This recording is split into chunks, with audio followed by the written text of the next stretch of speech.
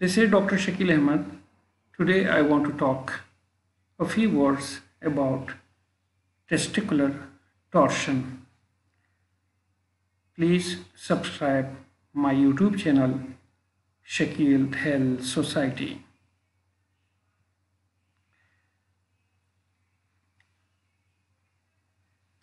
As we know, tunica vaginalis is surrounding completely the testes, and that is causing the testes to be attached only to the spermatic cord and therefore freely suspended in the scrotal sac, appeared like clapper in a bell.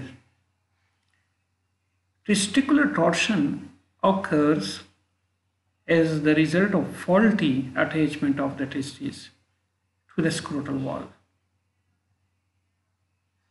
Viability of the testes depends on the duration and the number of twists of the spermatic cord. This slide shows the viability. The viability will be excellent if the torsion is diagnosed just in 6 hours and it is detorsed. The viability is significantly decreased if the duration of the torsion is from 6 to 24 hours, while there is no chance of viability if the duration of the torsion is more than 24 hours. The role of ultrasound is to identify the twisted cord and also to determine the direction of the twists. And this direction has value for manual detorsion. As you know, the right testis torses in clockwise direction, while the left one torses in counterclockwise direction. Whenever we are trying to detorse the testes manually, it is advised to detorse the right testis counterclockwise while the left testis to be detorsed clockwise, and after that detorsion to check whether the pain is relieved or not. If there is no improvement in symptoms after a reasonable number of attempts of detorsion, rotation in the alternate direction is also attempted. Ultrasound determination of the direction of the torsion now avoids the haphazard approach, although possible, but it is difficult to display a twisted cord on static ultrasound images. This image shows a twisted spermatic cord.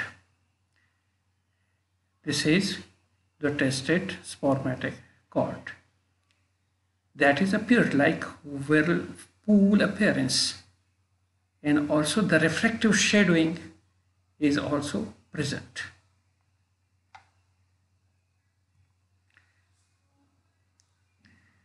The torsion knot is seen as solid heterogeneous mass adjacent to the testes, and sometimes it is confused with the enlarged epididymal head. The knot may have area of prominent shadowing.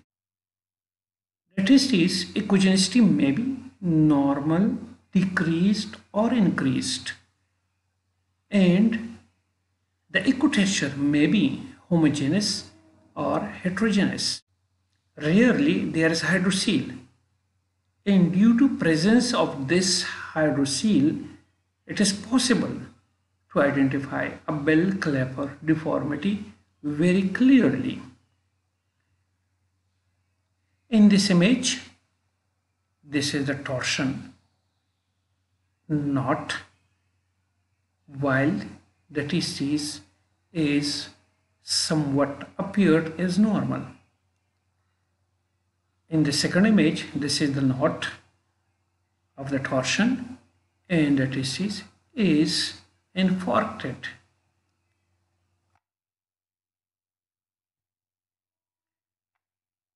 This is the knot of the torsion. This is also a lesion or knot of the torsion. Here shadowing is appreciated.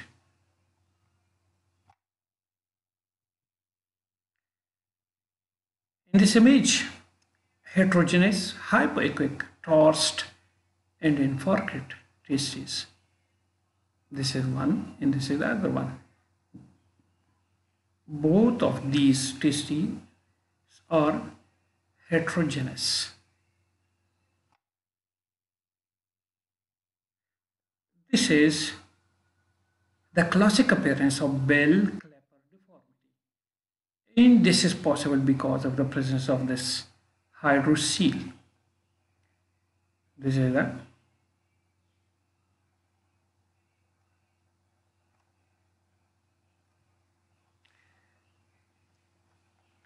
in these images we can see this is the normal testes, both of them. In this torsed testis has increased echogenicity, while this is one is normal and this is with increased echogenicity and that was torsed. In this image, enlarged hypoechoic torsed and infarcted testis is present. In this testis is normal.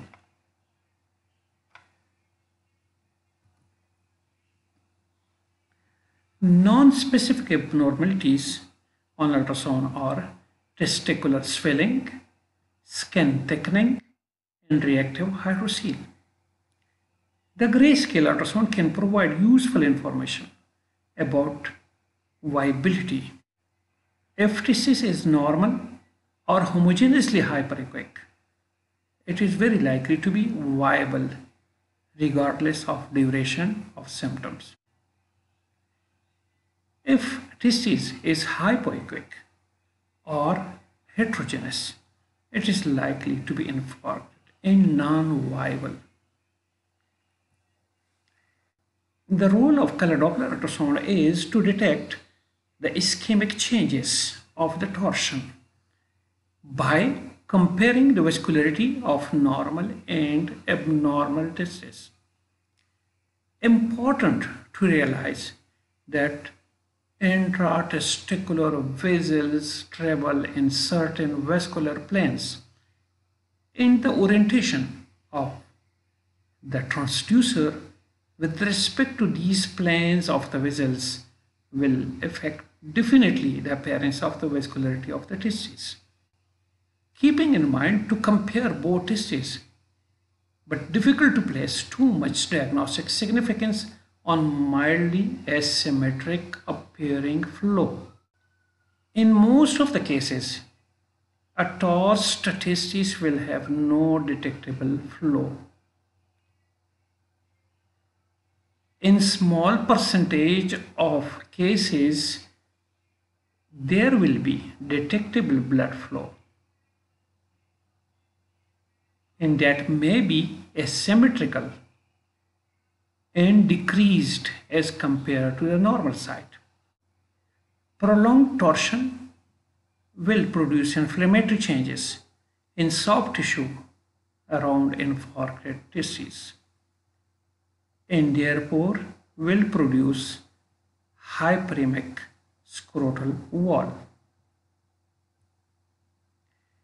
These are the testicular vessels. Longitudinal review of the testis in this image, and this is the vascular plane. While this is the longitudinal review perpendicular to the vascular plane, so we should consider before labeling a testis as torsed or normal, we should compare the findings with these planes.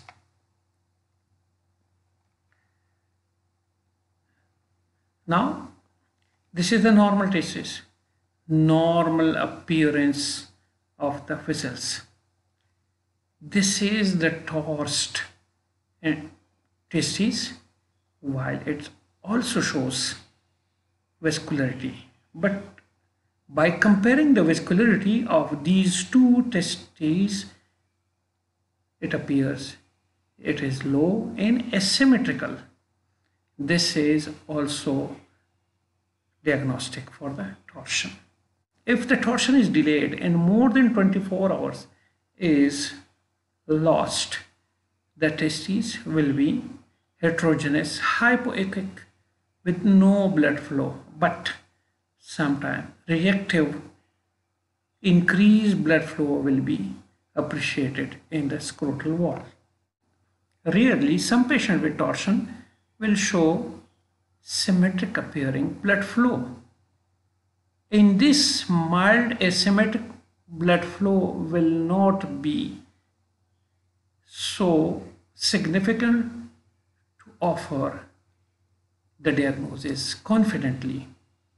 Therefore, combination of grayscale and Doppler findings will lead us toward the diagnosis. Color Doppler is an effective way to document the success or the failure of the detorsion.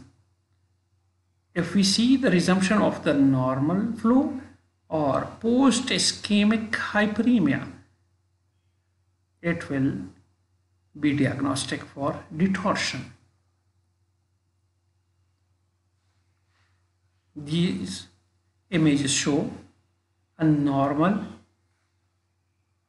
and torsed testis, but there is asymmetrically low level flow in the torsed testes.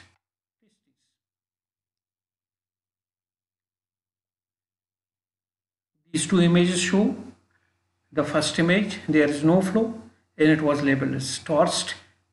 There is also hydrocele. After manually detorsion, the flow is resumed. The pearls combination of grayscale and color Doppler imaging is very accurate. Mistaking torsion knot for enlarged epidermal head can lead to misdiagnosis of epidermitis. So we should avoid such mistakes. In post-ischemic testicular hyperemia may misdiagnose as architis in the uncommon setting of a spontaneous detorsed testis. Post-ischemic testicular hyperemia may be misdiagnosed as architis if the patient is in the status of post-detorsion hyperemia. Thank you for watching. Please subscribe my YouTube channel by the name of Shakil Health Society. Thank you.